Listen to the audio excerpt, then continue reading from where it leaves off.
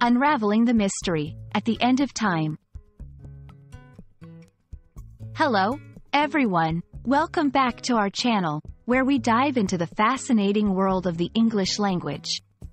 Today, we're exploring a phrase that's as intriguing as it is poetic, at the end of time. This expression is rich in meaning and often found in literature, movies, and deep conversations. So, if you've ever wondered what lies at the end of time, you're in the right place. Let's unravel this mystery together.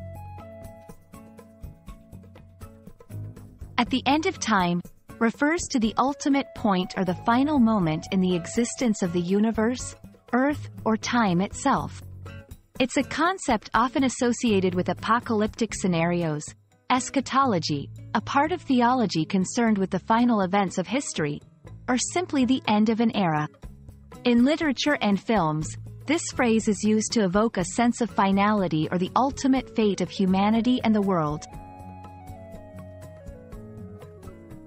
Beyond its literal interpretation, at the end of time is also used metaphorically to express enduring love or commitment.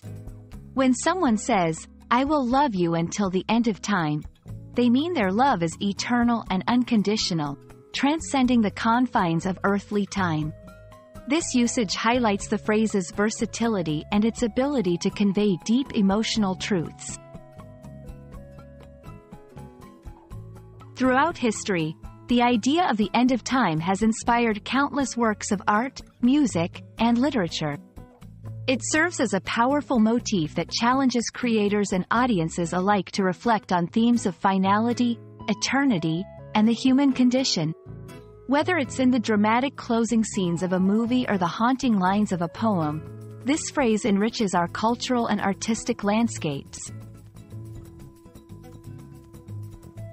For English language learners, understanding the context in which, at the end of time, is used is crucial. Here are some tips. Pay attention to context. Is the phrase used literally, to describe a cosmic event, or figuratively, to express something timeless? Recognize emotional undertones. Especially in poetic or romantic contexts, the phrase often conveys deep feelings or commitments. Practice with examples. Try creating your own sentences using the phrase both literally and figuratively to grasp its nuances. We hope this journey to, at the end of time, has enlightened you and expanded your appreciation for the English language's beauty and complexity.